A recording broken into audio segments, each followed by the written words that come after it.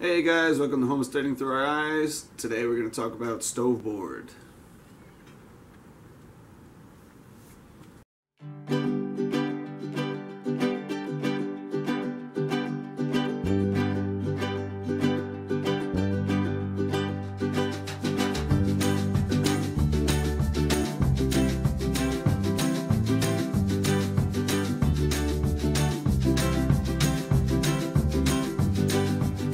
This here is stove board. It's pretty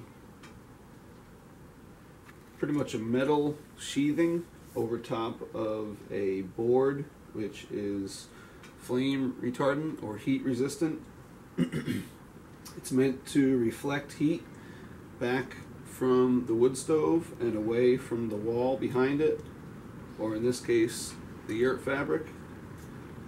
One of the mistakes that we made with this stove board is, well, not really with the stove board, but with the wood stove pipe.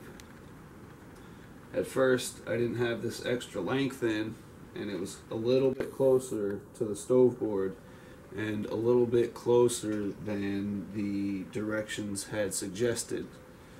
I thought that it wouldn't make that much of a difference, but one night, cold night, late midnight, I got this puppy cranking and the pipe was red and the stove board actually started to smoke and burn.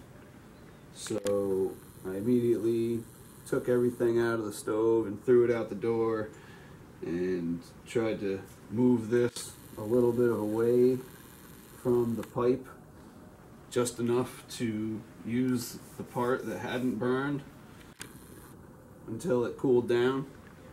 So that was one of the big mistakes.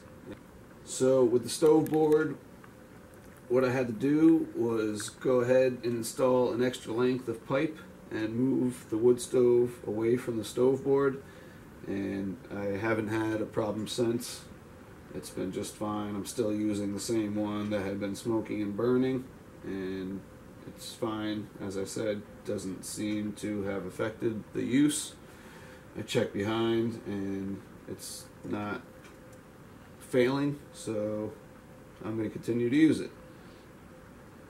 Check out our other videos on installing wood stoves, the pipe, the stove board, as well as a lot of other things that you may find useful.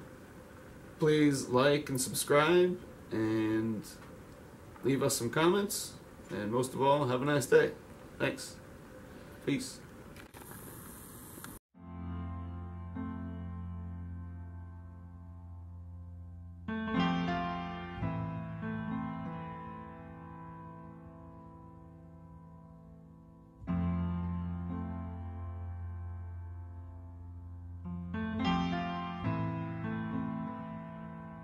And as I said, check out our other videos.